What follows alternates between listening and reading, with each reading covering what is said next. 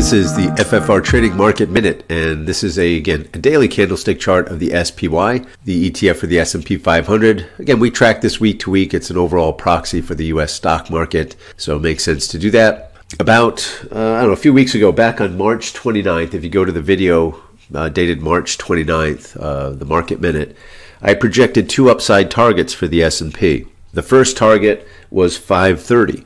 Well, we hit that today. The bigger target is going to be up there at 610, right? So that's way, way up here, right? That would be the bigger target here on the SPY, right? Long way to go there. But that 530 target, and we said last week that if we get above this line was kind of that resistance. I called it the bull-bear line. Below this line, we'd be bearish. But if we get back above that line, which we can see we did, had a nice gap up yesterday, getting some follow through today. That is breaking yesterday's high here. We are considerably overbought here on the oscillator. And so, like I said, we've hit that 530 area.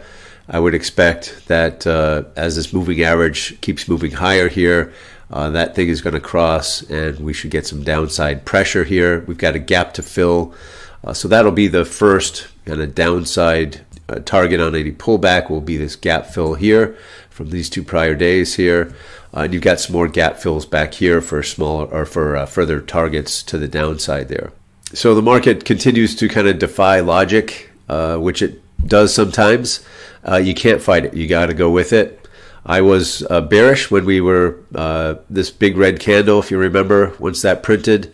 That trend line was broken. I went from being bullish to bearish, so I started putting on some bear call spreads. Those have expired, took my profit, and now I have to rethink. Don't want to be bearish here. You basically got to be bullish. Now, like I said, we've hit that 530 target. We're overextended, so we're due for a pullback. Like I said, that's the first target there. So we'll see what we get. But your bigger upside target's all the way up there at 610. That's a long way away. That's based off the monthly chart. If you go back to that March 29th video, you can see the projections there. Some of the key economic data pieces set for next week. The big one will be the FOMC minutes. That'll be on Wednesday at 2 o'clock.